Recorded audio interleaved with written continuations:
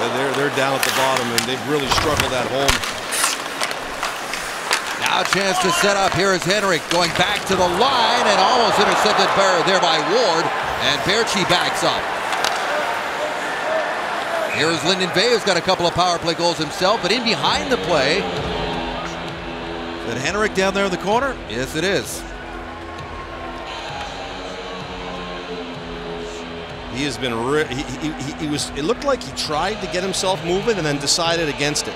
Normally a veteran player like him, is something didn't feel right.